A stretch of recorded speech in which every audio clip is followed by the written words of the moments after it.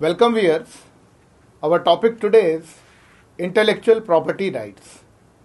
This is the topic which has assumed greater significance in the past because of the fact that intellectual property is something that is belonging to the creator, and you should be made aware about what rights you are having pertaining to your own intellectual property. Friends, here we will talk about so many aspects, but first let me tell you that what is a property?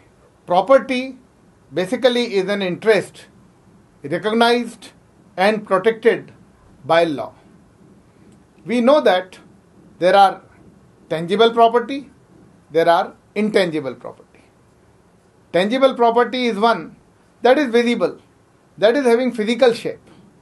Intangible property is that which is invisible, which is not easily recognized also. So friends, when we talk about tangible property, then it can be either the movable or immovable. Movable such as our automobiles, immovable such as our household. Same way, intangible again can be of two types. One is goodwill, second is intellectual property. So in other words, we can say that intellectual property is our intangible property. If you want to have the examples, we can have the movable property, which is car, even to some extent furniture which we can move around in our house. But what is the immovable property? Our land, our house, our those kind of things, buildings, factories, etc., which can't be moved. Then finally, what is intellectual property? Intellectual property is something that is created by intellectuals. That is why it is called intellectual property. This refers to literary work. This refers to inventions also. So friends, this brings us to a very interesting aspect as to what is the difference between discovery on the one hand and inventions on the other hand. So in this slide you can see that left side I have taken discovery, right side column I have taken inventions. Exploring the world around us leads to discovery. Discovery means we have discovered which was already existing before. But what is invention? Invention is experiments lead to inventions. For example, scientists conduct their experiments either in the lab or in the field, and then they come out with something very new and novel. Next is the act of discovery involves finding something that existed before, while this invention is the act which involves basically creating something new which has not been created earlier. When we come to the third point, that is the discovery of an item cannot be patented. Any kind of discovery, anything that we discover, that cannot be patented. While the invention on the other hand can be patented and under the name of an entity. It could be an individual, it could be a group of an individual, it could be an organization. That is why I have used the term entity here. Then last point is that discovery occurs as a result of accident or by chance. Sometimes discoveries are made by accident. There is a very good word in English for this, which is called serendipity. Serendipity is discovering something by chance, by accident. While invention involves a thorough creative process which finally leads us to some results, that is inventions. So friends, after having discussed the differences between discovery and inventions, let us move further. Now we talk about intellectual property and IPR. As the term itself suggests, Intellectual property IP is ideas, information and knowledge. Intellectual because it is a creative output. Property because it is viewed as a tradable commodity. If I create some intellectual property, if I wish, I can sell it for some monetary considerations. Then intellectual property rights are specific legal rights which protect the owners of intellectual property. Moreover, it includes the rights such as patent, copyright, etc. Also, we have database rights, design rights, process rights. We have also trademarks, know-how, etc. So this was intellectual property as well as intellectual property rights. Moving further, then we discuss that intellectual property rights can be traded and can be used to generate some kind of income also. Now friends, let us understand what kind of institutional framework is there in the international arena. There is an organization called WIPO, that is WIPO, that is World Intellectual Property Organization.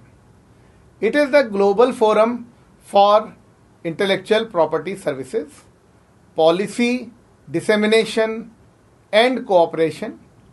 It was established in Geneva in the year 1967. So World Intellectual Property Organization basically is a global forum which is having headquarters in Geneva and was established in the year 1967.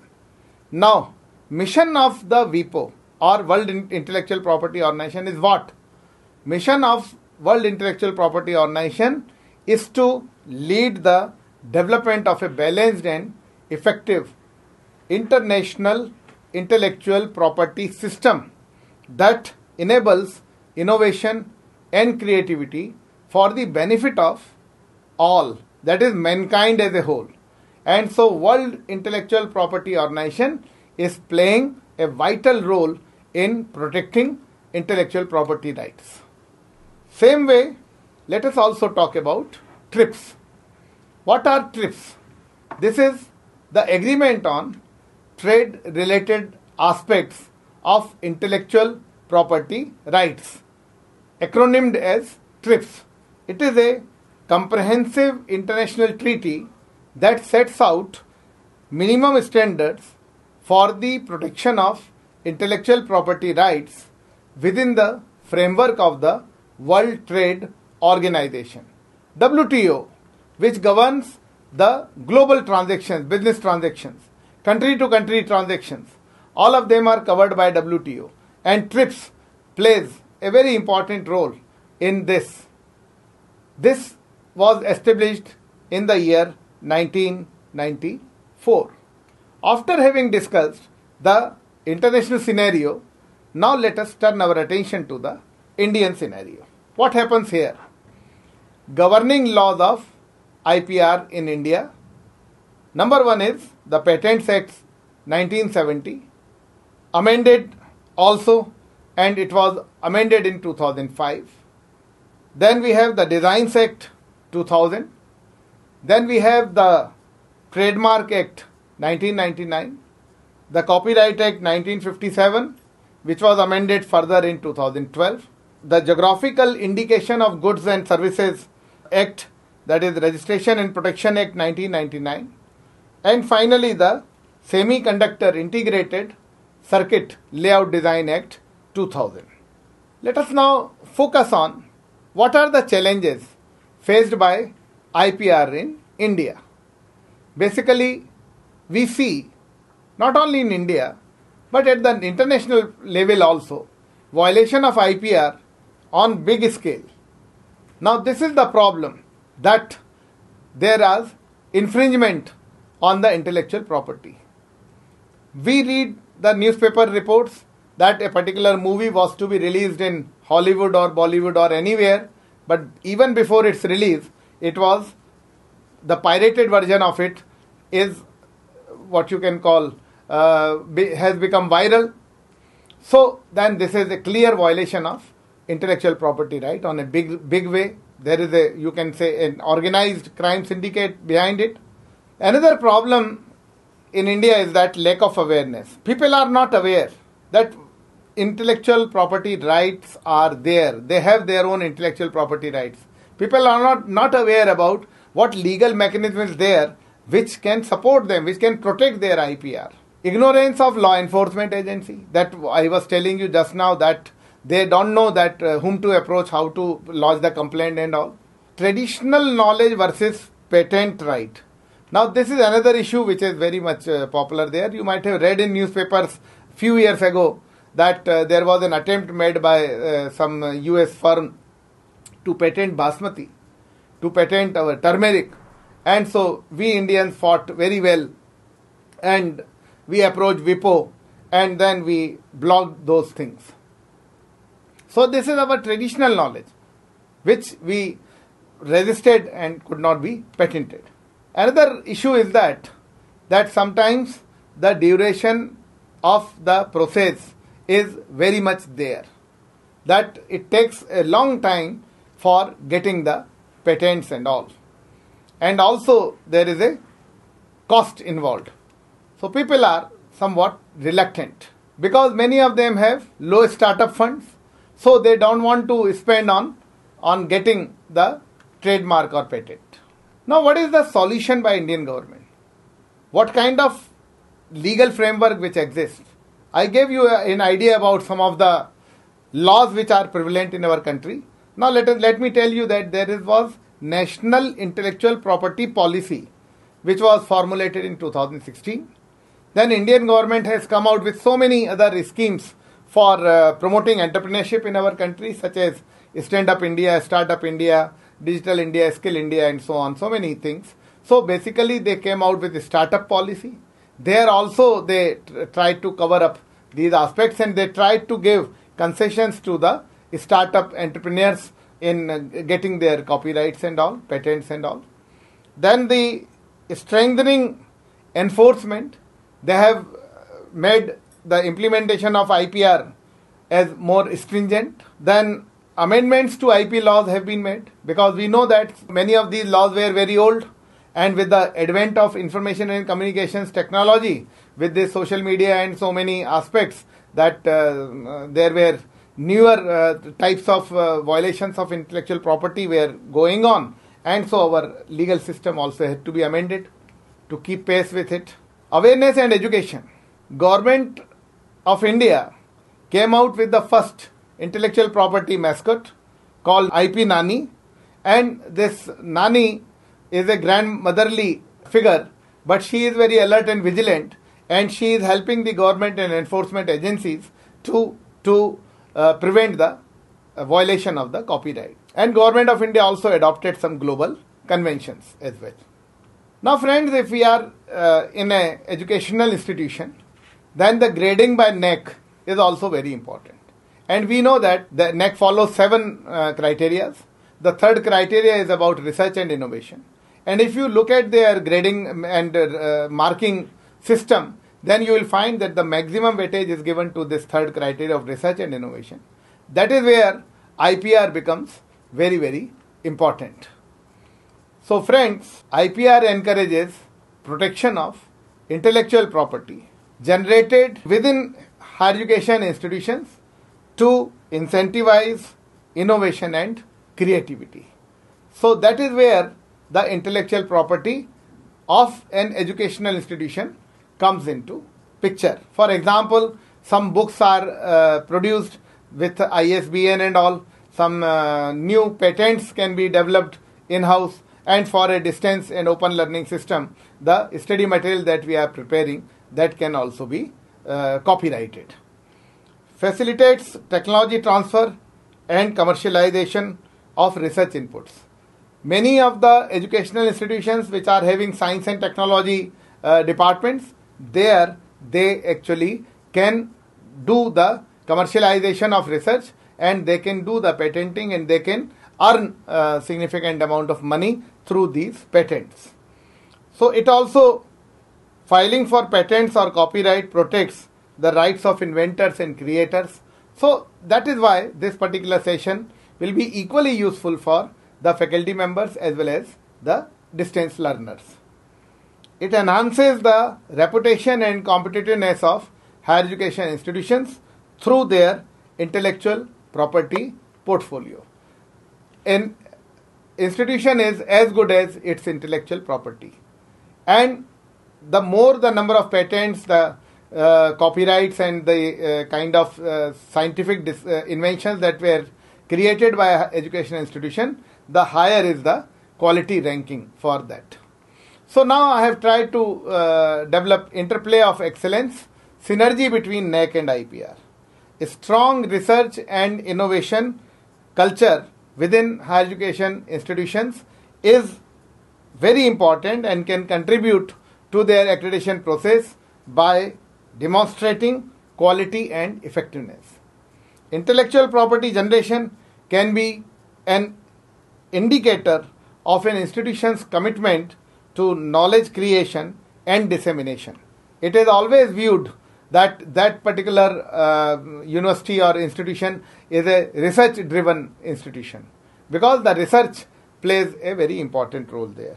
Intellectual property protection can support collaborations with industry and also facilitate technology transfer as well from educational institutions to the industry. If industry can come and can support R&D, can spend some of their R&D expenditure in the universities and institutions, then nothing like it. Research output, patents filed, and technological commercialization of these patents can very positively influence the NAC accreditation outcome. NAC recognizes an institution's research and innovation ecosystem, and that can enhance its reputation and also attract funding and collaborations from other institutions as well. Friends, we know that we can find out these aspects such as copyright. This picture shows here that what is protected by copyright laws. You can see that literary work, all kinds of books and poems and stories and drama, whatever you are writing, that can be protected by copyrights. Same way, drawing and painting. Also, photography. So these are all protected by copyright laws. Movies, documentaries, choreography, dance steps, music, songs, everything can be protected by copyright. So Copyright Law of India, the Copyright Act 1957 is applicable from the 21st January 1958 and first post-independence copyright legislation in India. It was amended 6 times since 1957 and including the year 2012. So basically, the question comes in our mind, what is the duration of copyright protection? When it comes to literary, dramatic, musical and artistic works, then the duration is lifetime of the author plus 60 years. 60 years begin from the beginning of the calendar year next following the year in which the author dies. Suppose, for example, if author dies in 22, then 23 onwards, next 60 years, that is till 2083. So during the entire lifetime of the author plus 60 years, like that. Then when we talk about the works such as anonymous, pseudonymous works, anonymous is that the author does not want to reveal his or her identity.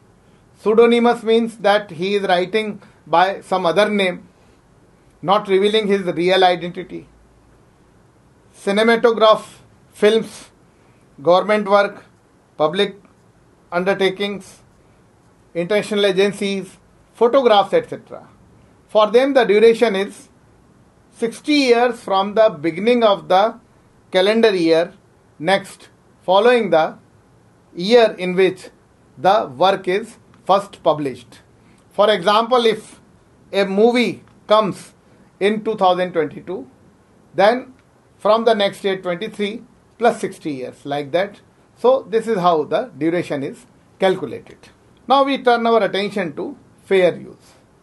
The copyright laws permits limited use of copyright material without permission from the copyright holder. This is called fair use, which is permitted for the purpose of research or private study, for criticism or review, for reporting current events, in connection with judicial proceedings, performance by an amateur club or society, the making of sound recordings of literary, dramatic, musical works under certain conditions. So these are some of the fair use where the copyright violation is not considered. Assignment of copyright. The owner of the copyright may assign to any other person the copyright, either wholly or partially. If you look at any book or novel, you see that copyright is either with the author or with the publisher, or the author may assign it to, may transfer it to some other person in the family or like that. Even if the copyright is with the publisher, then the writer has to transfer copyright to the publisher actually. And the duration of this is 5 years, right? The moral rights are different than the copyright.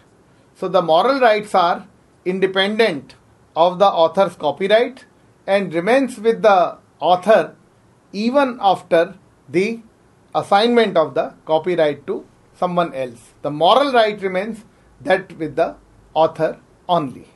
Now friends, let us turn our attention to what is a patent. The word patent originates from the Latin patere, which means to lay open, that is to make available for public inspection. A patent is a type of intellectual property that gives its owners the legal rights to exclude others from making, using or selling an invention for a limited period of time in exchange for publishing and enabling disclosure of the invention. So we know that this is what is a patent. Now patents can be granted for. As you can see in this picture here, patents can be granted for products, medicines, makeup items. They can be also granted for electronic devices, mobiles, laptops, etc. Patents can also be granted for processes, systems, methods of production, etc. Now let us talk about Patent Law of India. The Patent Act 1970 and Rules 1972, the patent granted under the Act are operative in the whole of India. If we look at the history goes like this: the Patent Law of 1856, the Patent and Designs Act 1911, the Patents Act 1970 and Rules 1972, and finally the Patent Amendment Act 2005. So these amendments are there so that to make the patent laws more contemporary and relevant. But the question comes in our mind, what is the criteria for patentability? Basically there are 4 criteria. First is it should be novel. Second is it should be inventing. Third is it should be enabling. Fourth is it should be applicable. Now let us see one by one what is meant by novel. Novel means never has been disclosed or made public before the application date. That means that you have the priority. Inventive means that it involves an inventive step, not obvious to somebody skilled in the art. Something which was not clear to others, you have invented that. Third is enabling. That is, it sufficiently describes the invention for others to practice it. That is, it teaches. And lastly, applicable. Applicable is capable of commercial applications. So these are the 4 criteria. In order for us to go for a patent, we should satisfy that these 4 criteria are applicable. Then only you can go for the patent. The patent certificate, which is granted by Government of India, looks like this, with the government emblem and all. So point I am trying to make is that on the one hand we can publish a patent, then on the other hand it can be granted. Publishing a patent also requires certain steps and procedures which can be tedious, but granting the patent would be the final, ultimate, logical conclusion. So therefore, different weightages and different what you can call assertiveness is there on publication versus grant. Then we discuss trademark. A trademark, also written trademark, is a type of intellectual property which is consisting of a recognizable sign, design or expression that identifies products or services from a particular source and distinguishing them from others. We know that there can be an unregistered trademark, there can be an unregistered service mark, and there can be a registered trademark. Their symbols are given in this particular slide. So friends, we have been discussing in this particular program what is intellectual property and what are the rights that we are having of intellectual property rights. We discussed that what is the legal framework in India for protecting intellectual property of an entity, and we understood that the Government of India has come out with a very comprehensive legal system to protect intellectual property. And we also know that for an educational institution, it is very prestigious if they go for protecting their intellectual property rights and come out with many patents and many commercially tradable patents and copyrights, etc., so that their net grading further improves. Thank you.